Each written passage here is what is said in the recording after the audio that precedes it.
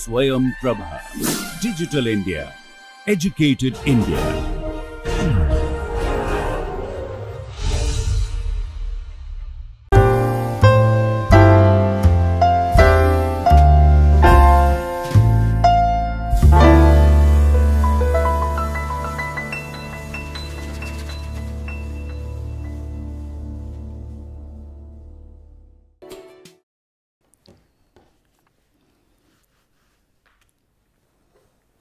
Okay, welcome back.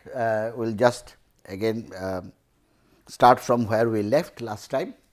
We have introduced another new type of strain to you while discussing the conformation of cyclic systems, and we have seen that these molecules, especially the small membered rings, they suffer from a strain which is called the angle strain. Now, according to modern day theory, because if you look at again I show the cyclopropane ring, you see the bonds are, I had to struggle to connect these two hands. Okay. It is so much bent and the model is almost coming apart, ruptured at this point.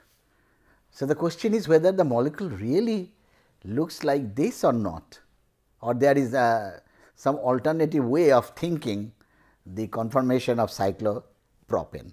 Okay. Now, according to the modern day theory, when you draw the orbitals, so you have the sp3 orbitals of the carbon, and this angle is, we know it is 9.5 degrees. Now, if you write another carbon here to make another say 2 carbons here to make the cyclopropane. So, what is happening now? This orbital is pointing towards this direction, see, and this orbital, let us just concentrate on these 2 carbons, the connection of this carbon with that carbon. So, what happens? These orbitals are no longer pointing towards each other, in a head on fashion, means in a linear fashion, which forms the strongest sigma bond. So, in a sigma bond, the orbitals should approach in a linear fashion, okay, in a coaxial fashion, and so that the overlap is maximum. When they come close to each other, so there will be overlap of the orbitals. This is the overlap portion. The extent of overlap will determine the strength of the bond. In case of cyclopropane, what happens? As these carbons come closer, the orbitals are no longer approaching in a linear fashion. So, this is one orbital, and this carbon, the orbital will be like this, and for this so another carbon is here. So, here also very similar situation, this is pointing towards that direction, this is pointing towards this direction, and for this also. So, in no case the orbitals are, unlike in a real sigma bonding situation scenario, the carbon atoms are no longer have the orbitals pointing towards each other in a linear fashion or in a head on fashion. So, if you do that, that means they actually approach in an angular way. In sigma bond, they should approach in a linear fashion. In pi bond, we know that they approach in a lateral fashion. So, this leads to sigma bond and this leads to pi bond. And we know that the pi bonds are less stable than the sigma bond, simply because the extent of overlap is much more here rather than the extent of overlap if they approach laterally. And this is a scenario which is in between this. They are not lateral, they are not head on also. So, what happens? They actually approach in an angular fashion. So, this is the angular fashion, that is what I am saying. So, the extent of overlap now will be less. If the 2 carbons approach head on, then the amount of overlap that you get between the orbitals, that will be much more. Here the extent of overlap will be less. This is the extent of overlap, this is the extent of overlap. Okay. So, another way to look at this system cyclopropane is to tell that the bonds, see, when they join each other, when these orbitals combine with each other in phase, the orbitals are in phase, then ultimately the molecular orbital that will be generated, they will look like this.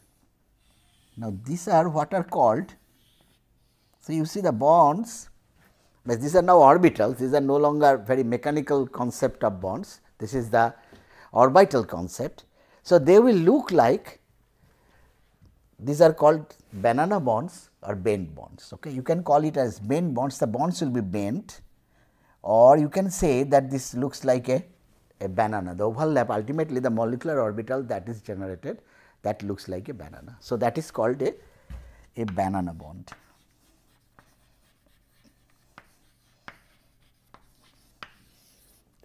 And this banana bond will be much weaker than a carbon-carbon single bond in a linear alkane, because as I said, because they do not approach in a linear fashion, they approach in an angular fashion, and that is why the extent of overlap will be much less. So, this is the molecular orbital concept of instability of cyclopropane. So, what is the answer? If somebody asks you, according to Bayer strain, you say that they suffer from angle strain, but the real picture, because molecular orbital theory came much later, and this is the accepted version of to explain the structure of molecules. So, what happens in the molecular orbital theory, according to that, the extent of overlap that forms the carbon-carbon bond in cyclopropane is much less, because the orbitals approach in an angular fashion, and that makes the bonds are no longer perfect sigma bonds. So, it is in between a sigma and a pi. It is not a pi, because they are not approaching in a lateral fashion. It is not a perfect sigma. It is a sigma bond, but it will be much weaker than a sigma, than normal sigma bond. And how do you know it is weaker? Because you can do many reactions on cyclopropane, which is looking like as if it is possessing a double bond. Like in ethylene, if you add HBr, we know that the bromine adds Cr and H adds Cr, whereas in ethane nothing happens. If you add HBr, it does not break, that one side bromine goes, another side hydrogen goes, because this is a very strong bond, you cannot break this bond. Okay. But this happens with with ethylene, because the pi bond is very weak. Similar things happen with cyclopropane. So, if you take cyclopropane and add HBr, so as if this bond is like a pi bond, is a weak bond. So, on one side bromine is added and the other side hydrogen is added. The difference between this and that this is a 1,2 addition and that is a 1,3 addition. Okay. But the similarity is there, that this bond is weak and you can break, and there will be a 1,3 addition. It is an addition reaction. Okay. Similarly, if you add hydrogen in presence of a catalyst, then you will get the normal propane.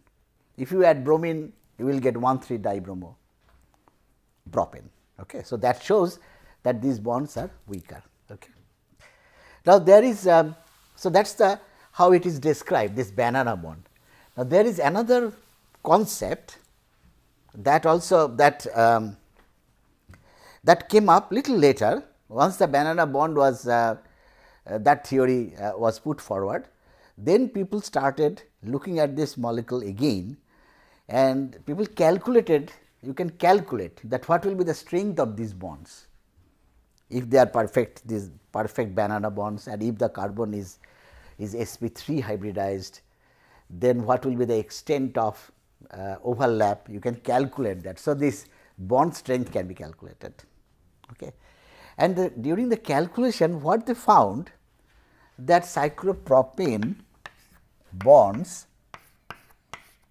as per calculation, the whatever be the strength, means as per the overlap, if you whatever the strength comes out, actually the strength of the carbon-carbon bond is slightly higher than that. Means as per calculation, quantum mechanical, these calculations, this orbital overlap, you can calculate. So, as per calculation you get a bond strength, suppose x kilocalorie suppose per mole, and actually you can also by combustion experiments you can or by hydrogenation you can tell what is the strength of this carbon-carbon bond, and suppose this is y kilocalorie per mole. So, what they found that actually y is little larger than x. So, where was the problem? Because this should match, then there is something problem with this calculation, but quantum mechanics is based on a sound footing. So, that you cannot challenge, it is very difficult to challenge that concept. So, something extra must be happening to this molecule, so that the carbon-carbon bond is slightly more stable than what is expected out of calculation from molecular orbital theory. So, then it was revised a little bit. This is the modern day concept of cyclopropane, that you know that if a carbon is sp3 hybridized, then the bond angle becomes 109 degree, 109.5 degrees. If it is sp2 hybridized, then it is 120 degree, the bond angle, and if it is sp hybridized, the angle becomes 180 degree. So, what does it tell? That as the percentage of, so the percentage of p character is highest here. Okay. So, the percentage of p character, as it p character, percentage of p character in the hybrid orbital,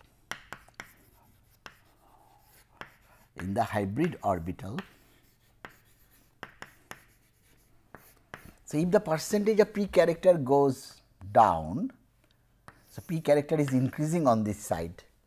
So, this is 50% p character, 50% s character. Here it is 1/3, that means this is 33 point, this is sp2. So, s has 33.33. So, this is about 67% p character, I am talking about p character, and this is 75% p character. So, as the p character increases, the bond angle decreases. Okay. As the p character increases, the bond angle decreases. So, with this presumption, now the modern day theory is that this carbon is no longer perfectly sp3 hybridized. See, what was the concept of hybridization? The concept of hybridization was that you take orbitals and orbitals of different energies, some may be same energy, but at least one has to be different, like sp3, 3 p orbitals of same energy and 1 s of different energy. You mix them and you generate, because 4 orbitals are combining, you generate 4 new orbitals which are called hybrid orbitals, and the extent of these hybrid orbitals have all of identical energy, okay, identical energy, that is the important thing, and that means they are degenerate. So, you generate a set of degenerate orbitals, and the percentage of the character, the s character in all the 4 orbitals, like this is one orbital, hybrid orbital, this is another hybrid orbital. So, there will be here there will be one hybrid orbital, there will be hybrid orbital. So, this is the sp3 situation, okay. And the percentage of s character or p character will be same in all these 4 orbitals. So, that was the concept earlier. Now, in case of cyclopropane, once they found that actually this bond is little bit more stable than what is coming out of calculation. So, they revised this hybridization concept a little bit. So, what people are saying that the percentage of, we know that as the percentage of p character goes up, the angle decreases. Okay. So, if the percentage of p character goes above 75%, then the angle will further decrease. And if the angle further decreases, then according to Bayer strain theory, see there is angle strain here, the normal angle should be 109 degree, 109.5 degree, but if you think it is as a rigid system, it is 60 degree. Okay. And in terms of molecular orbital theory, there is less overlap if they approach this as per the hybridization concept. Okay. Now, if you increase the percentage of p character here in this orbital and percentage of p character in this orbital, then what will happen? This angle, what you are seeing here, that angle will further decrease, because you are increasing the percentage of p character in these orbitals. You can also see it, you can also explain it in here. If this bond, the normal valency angle is 109.5, keeping the p character as 75%, but if the p character say goes up to 90%, then what happens? This angle will no longer be 109.5. So, the angle, suppose the angle what is required in a hybridization, say sp5 hybridization. Now, we have never heard of sp5, but sp5, if it is sp5 hybridization, then the angle will be less than 109.5. I do not know what will be the angle, suppose this is 100 degree. Then the effect of that, the overall angle strain, which was earlier 49.5 divided by 2, that means 24.75, that will be less now, because now you have to have 100 minus 60 divided by 2. So, that becomes 20. So, the angle strain decreases. So, now this carbon is intelligent. Once it sees that there is a problem, if I have a perfect equality amongst the hybrid orbitals, so it will, what it will do? It will put more p character in the bonds which are making the cyclic system, and but you have to compensate that if you put more p character here. So, you will have to have a less p character on the outer bonds which are outside the ring, which are not making the ring bonds. So, the bonds which are not making the ring bonds, you make more s character or less p character here, and here you introduce more p character. And now, the rough calculation, people have calculated that what is the extent of hybridization on this side and what is the extent of hybridization on this side. They found that this can be explained, this inequality of bond strength can be explained if you think that this carbon is sp5 hybridization on this side and the rest is outside. That means, the rest, the outside bonds, again I repeat, have less p character, this has more p character, and the p character is about what is required, what is present in sp5. So, that will be about what 5 by 6 into 100%. So, the percentage of p character in the inside bonds will be 5 by 6 into 100. So, that comes around 500 by 6, that means 8, 20. So, around 83%. So, around 83% p character in the inside bonds. Okay. That explains so many things, because if you increase the p character, the difference, the bond becomes little bit stronger, because now they approach in a more linear fashion. It's not linear exactly, but earlier the extent of overlap what was there as per sp3 hybridization, now the extent of overlap will be more. So, this bond becomes stronger, now it matches with the whatever is the experimental value. It also matches with the reactivity of cyclopropane, because as the p character increases, the bond becomes weak, because the s electrons are closer to the nucleus. So, greater the s character, the bond becomes stronger. So, these bonds become weaker, and these bonds in turn should become stronger. That means, in cyclopropane, the CH bonds become stronger compared with a linear system, and the CC bonds become weaker, because this has got more p character and this has got more s character as present in a linear system. So, this has got more s character. Okay. So, today you have learned that hybridization does not always follow democratic rules, that everything has to be equal. Okay. So, there is inequality in hybridization also, especially when it is required. Okay. So, that is well explained in case of cyclopropane. And the question is, what is the proof? Is there any real experimental proof that yes, there is the outside bonds in a cyclic system like cyclopropane is stronger? So, people have done this. So, they made, this is what is called cyclopropanone.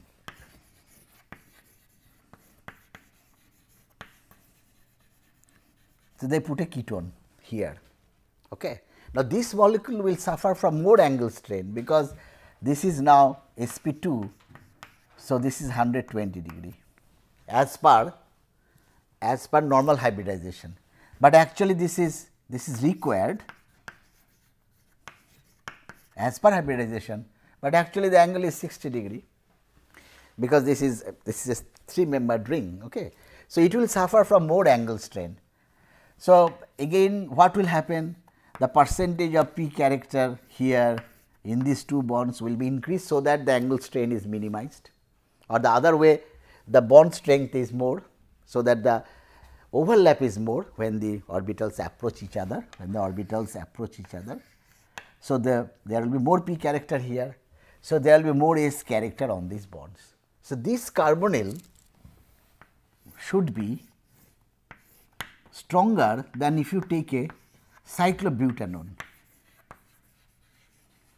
or forget about cyclic system. This carbonyl should be stronger than acetone, because in acetone there is no such strain, there is no such problem, the angle is perfectly maintained. So, this will have more s character, and this will have less s character.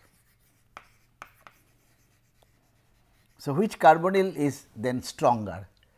Because as I say, the s electrons are closer. So, this carbonyl is stronger than this carbonyl. That you can measure. There are spectroscopic ways to measure that what is the energy required to stretch this carbonyl bond. That if you want to stretch the carbonyl bond, you require more energy for this than that. And this is what is measured in what is spectroscopy called IR spectroscopy.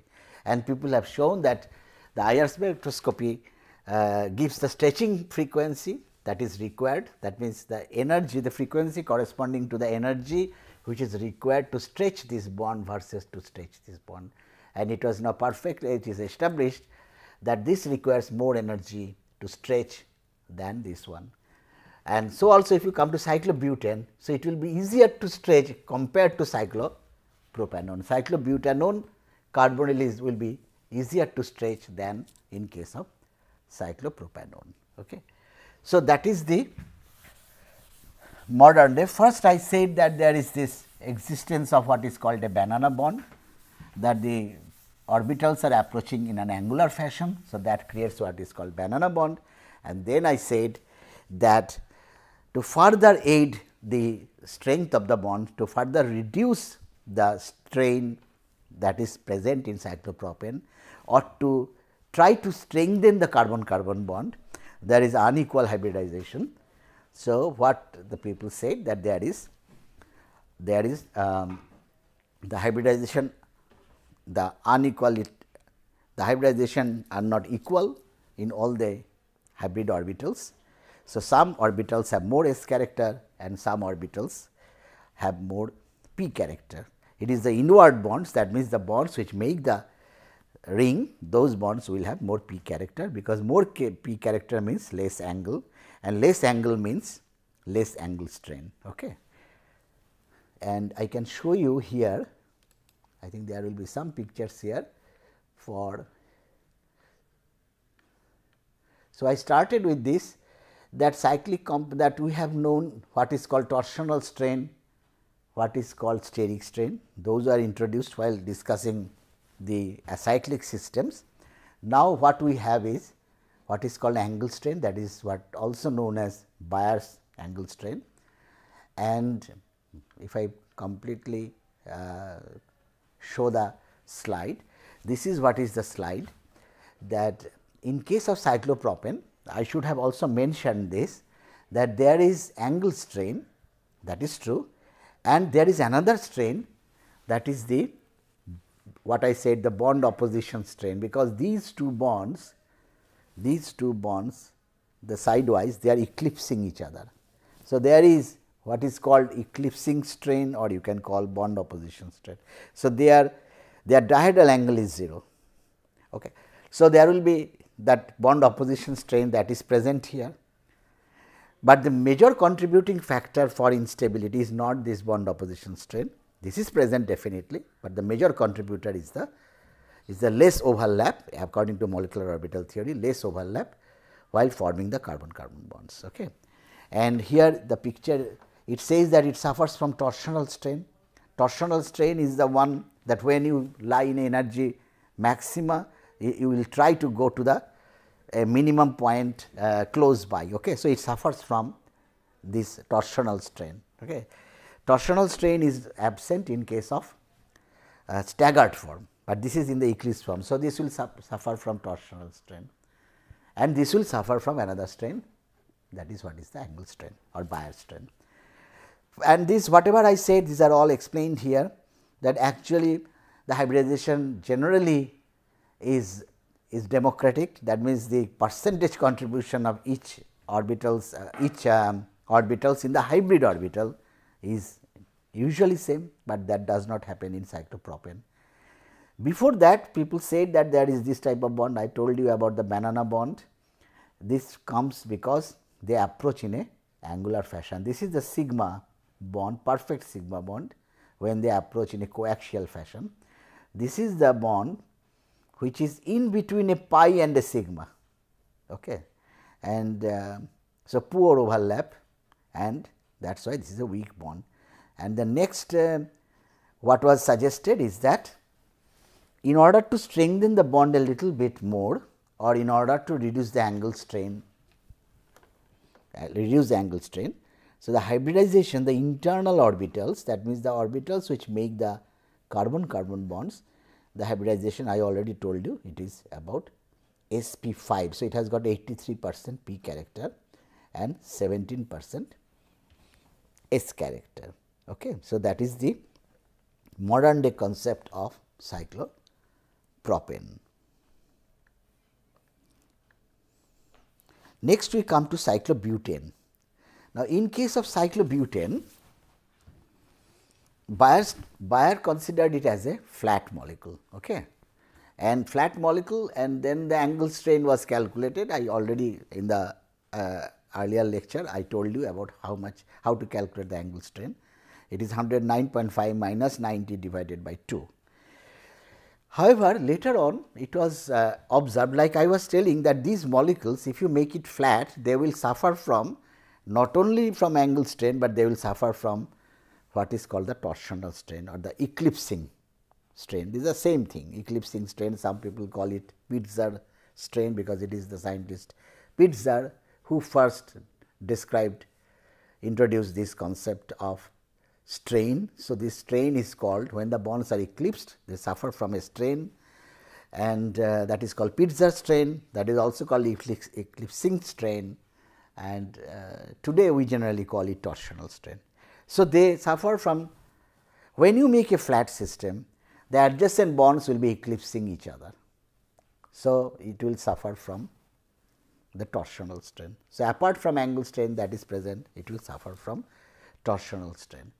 The interesting point is, even if you reduce it to 0, the angle strain, like cyclopentane, it is almost 0, because it is 108 degree now, regular pentagon, and but you still suffer from this torsional strain, because these are eclipsing to each other. Okay. So, the question is whether it will now remain in this form or not, because it is suffering from torsional strain and it is suffering from angle strain. Now, the torsional strain you can reduce little bit if you make it not flat, if you make it little bit puckered. Puckered means non-planar. Then what will happen? See, if I try to move this carbon now a little bit and this carbon, you see that the torsional strain, the bonds are no longer eclipsing each other. So, there will be slight dihedral angle. It is not gauche yet, but the torsional strain will decrease as you move these two carbons upwards. But what happens if you move these carbons upward, the angle, these two angles now become less than 90, and if it becomes less than 90, so what increases is the angle strain. So, now you have a trade off. So, if you rotate it a little bit, if you make it little bit non-planar, then it will reduce the torsional strain, but on the other hand it will increase the angle strain. So, the question is which one it prefers. Okay. So, that will be in the next lecture.